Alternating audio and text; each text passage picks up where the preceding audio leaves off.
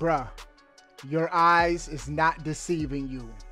The handheld device you've all been waiting for is here.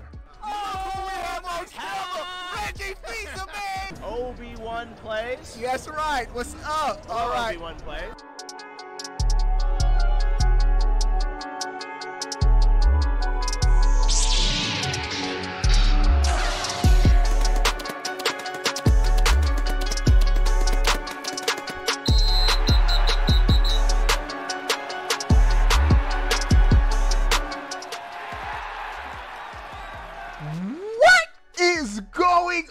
Everybody, how are y'all doing? Before we get started, giveaway.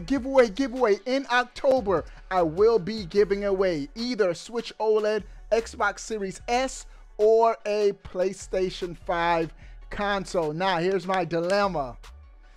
I was only able to secure one Switch OLED. I wanted to get at least two. So this is what I'm going to do.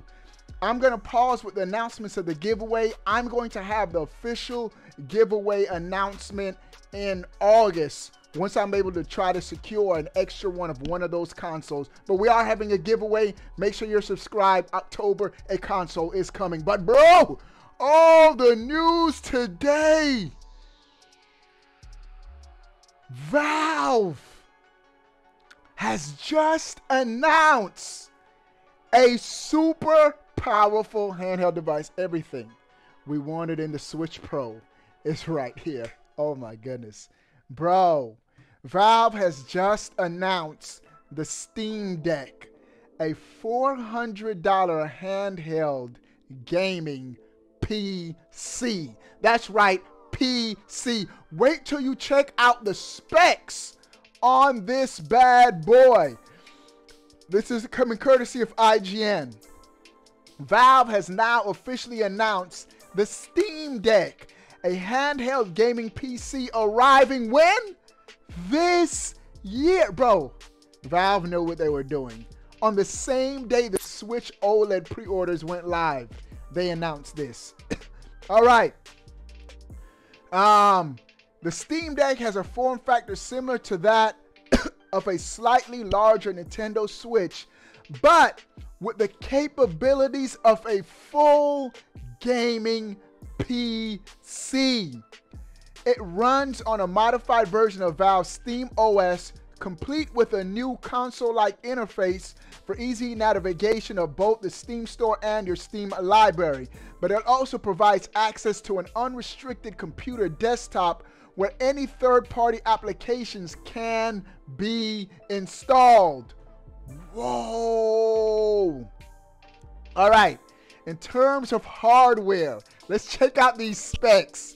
7-inch, 1280 by 800 resolution, 60 Hertz LCD screen, custom AMD APU featuring a 4-core, 8-thread CPU paired with, check this out, 8 RDNA2 compute units for the GPU. Bro, this device, only $400, can run RDNA2. That's what the Xbox Series X and the PS5 runs, bro. Now y'all know why I'd be so disappointed in Nintendo, bro. Oh, this could have been our Switch Pro, ladies and gentlemen. All right. Practically speaking, that makes it... Oh, wait, hold up. Compute units with the GPU and 16 gigabytes of LPDDR5 RAM. 16 gigabytes, bro. Practically speaking, that makes it a substantial amount stronger than the Switch, says the article, allowing it to run modern games impressively well. As a point of reference, I was able to play Jedi Fallen Order on an in-development Steam Deck at high graphical settings with little to no issues.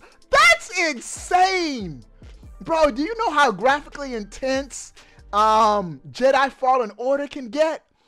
And the dude is saying he was able to run it on high PC settings on this handheld. All this time I was trying to defend Nintendo. Oh, the reason why they're not going for that much power is because if you try to cram all that technology in a handheld, it's going to cost $2,000. Valve is doing it for $400.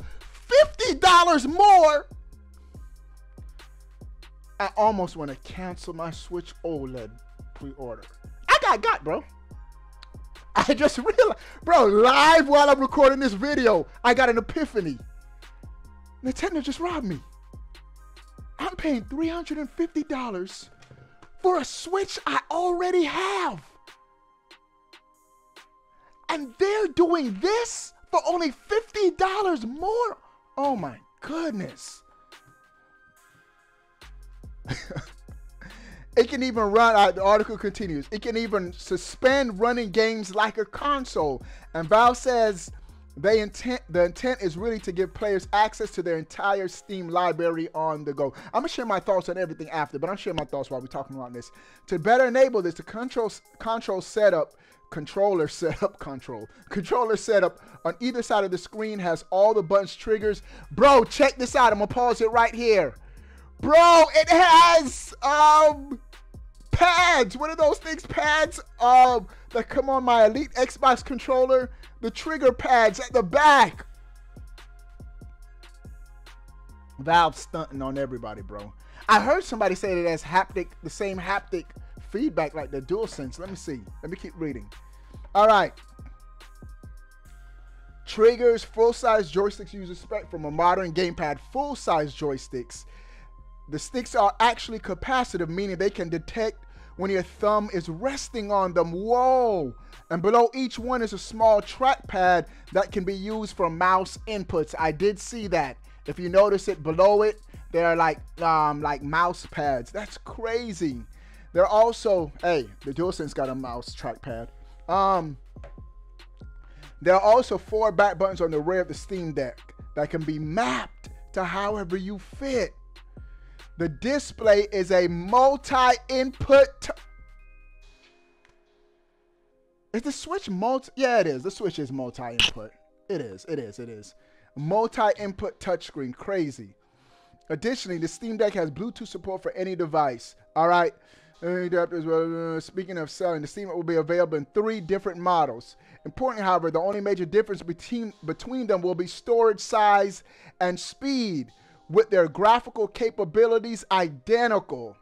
The base version will cost $399, 64 gigabytes. Okay, followed by a 529 model. Okay, now it's starting to make a little bit more sense.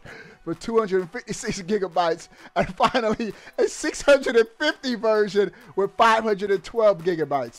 But, hey, bro, real talk, though. 64 gigabytes for $400 is still crazy. The Switch OLED is 64 gigabytes for $350, bro. The latter 2 Steam Decks will also have faster SSDs, and all 3 will allow you to install play games off of micro SD. Okay, so the base model doesn't have an SSD. That's why the other 2 are more expensive, 500 and 600. Those have SSDs. All right, doesn't have a release date, but it's set for holiday 2021. This is crazy, bro.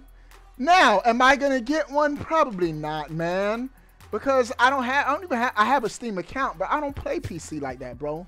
There's no PC exclusives I want. So if I get this game, if I get this console, I'm not gonna really use it. I just know me, bro. I like to play on my TV, game on my TV for the most part, when I stream on my gaming channel. And so, but this is crazy. If you have a solid Steam library, this is some dope stuff, bro.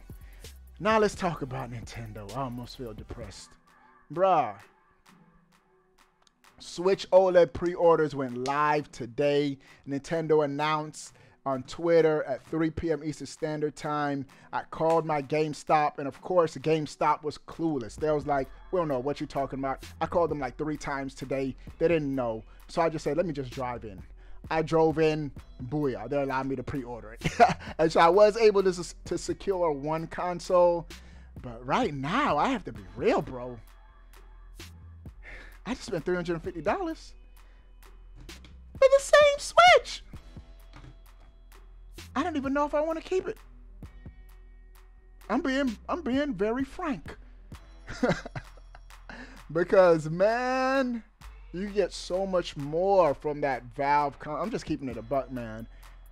Nintendo should have launched a Switch Pro this year. I'm afraid they're gonna do what they did with the Wii and the Wii U.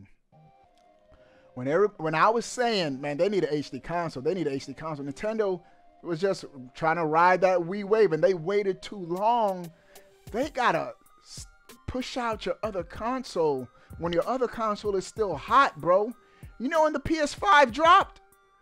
Right, the same 2 months after Sony launched Ghost of Tsushima and Last of Us 2. Two of their biggest games. PS4 was still selling good. I don't know if it was selling good, but it was still hotly talked about. It had great games. This is the time, Nintendo. Man. I'm just saying, bro. I'm keeping it a buck, man. All right, that's all I got to say for this video. What do you guys think about this new Valve console? Sound off in the comment section below. I want to know. But before you go, bro, click that subscribe button. Stay up to date. All things gaming, bro. Oh, why I have all this Zelda stuff? Bruh. Skyward Sword Amiibo got delayed. Adding insult to injury. Nintendo announced that the Skyward Sword Amiibo that they have been delayed. Some people are reporting that they're still getting their shipped, but the bulk of them have been delayed. That's official by Nintendo. I didn't make that up. How do you delay an Amiibo? I'm out, boy. Bye.